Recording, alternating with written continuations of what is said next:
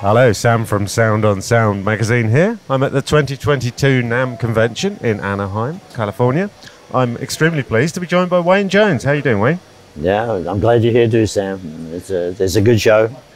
Excellent. How's it been going for you so far? Extremely busy. I've lost my voice.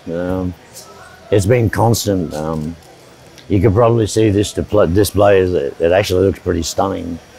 Yeah. Even the NAMM Well, I'm glad show. we managed to catch you while the show's quiet at the start of the day before your voice gives out completely. So maybe you could use your last intelligible words of the weekend to tell us what's new. New for me is the partnership with Sonarworks Sound ID reference. We've been working on this for a while, so you can now export your profile after measuring your room. So you export your calibration profile into 2 files. If it's stereo, it's left and right. It's even multi-channel now. They just launched up to 19, I think, channels. But the beauty that we've done is you can upload it to the speakers. So you export your preset after you've done your measurement and upload it directly to the speakers, and you never use the app ever again.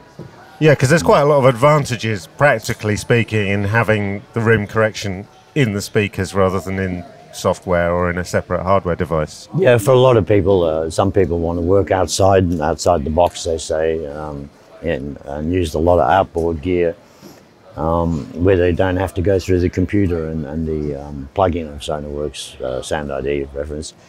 And that enables them to do that. You can walk in with your iPhone, you can walk in with multiple computers like producers at the record plant. I have them there, and they come in with different of their own laptops, so they sometimes don't go through the system itself.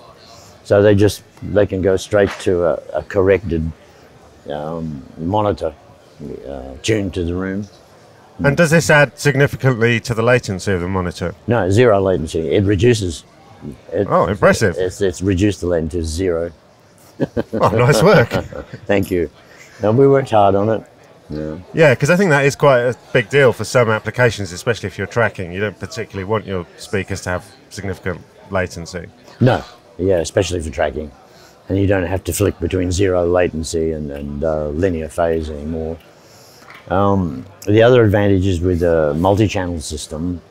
My home now I had to test it quickly before I came here with 7.1.4. So my front is those 2 larger monitors there. The center is the normal single 10. The roof, the ceiling is 4 of the little ones. And oh yeah, I've got some news for you guys. I bet your movies sound good then. Awesome, and I've just finished designing a sub.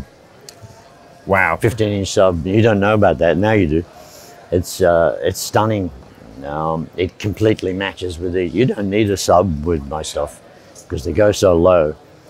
So I couldn't even figure where to fit it in the picture when I was measuring my room, but it does. I just do a crossover at a limit on the front speakers, and then that matches with the sub, so it's a beautiful transition with all the same characteristics. Well, I guess even if your main speakers go pretty low, adding a sub kind of takes the load off them and allows them to work louder. Not really, they're that efficient, it doesn't matter. Adding a sub, I've just done it for Dolby Atmos. They'll produce it. The engineer I worked with in consulting with is Steve Scanlon originally. He does a lot of mixing for dance music. He doesn't use the sub ever again. He feels the air come out of the ports, and he doesn't reference any other speaker. So the sub. So the role of the sub is literally just for the LFE channel in Atmos. Yeah. Oh, cool. It is nice. You can feel it down there. It lets it breathe a bit because these are so tight down there. The sub is tight. There's no boom, and it's a custom-made driver once again by the same people, Lawrence Audio, that make these drivers for me. So it's all consistent.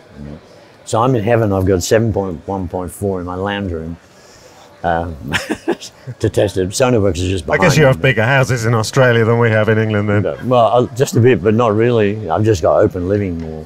Oh, nice. I'll show it to you, but it's no use showing you on a video. I've got it on the phone. But as well as the Sonarworks integration, you're also showing for the first time in public, I think, your new main monitors. Yeah, they're the baby ones. They all have the same sound characteristics throughout the range, even the bottom end. So this is for smaller rooms and broadcast vehicles. This is the go-to that you've been advertising a lot and reviews on. That's the workhorse, really. These are for far field. They're huge. They're not boomy. They're the same clarity and transience are in them. And people that are coming past here are just amazed at how can it be so clear and accurate. The wattage is they're 1,300 watts a pair for the little ones. They're also 1,300 watts for the single tan. They're 4,000 watts for the bigger range. So, 4.5 meters away in a studio, that's where you're getting, instead of Osbergers, which have been great for years, I suppose, but they have their characteristics. These are clean and accurate. It's like having your near field sound quality come out of the far field. Yeah, because I guess a lot of people are reluctant to mix on the mains in studios because it just doesn't sound very much like a domestic speaker, because you've got this massive speaker. And now if you can get that sound, that precision of sound character in a far field speaker, that's best of both worlds, really. I have. Excellent. Well, I look forward to hearing them one day. That sounds amazing. Come by later. Maybe lots of people will come by. We'll give you a listen. I'm not surprised you've lost your voice if you're trying to talk over the top of those anyway. Yeah, it's hard. You're trying to do demos there and talk while they're listening, but I'll just be careful.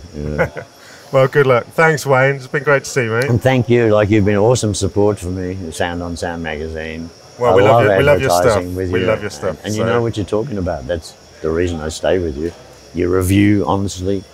You work as a team with whoever you're working with, and I love that. So thanks, Wayne. That means a lot, mate. Thank you. Have a great show. You too. Cheers, guys.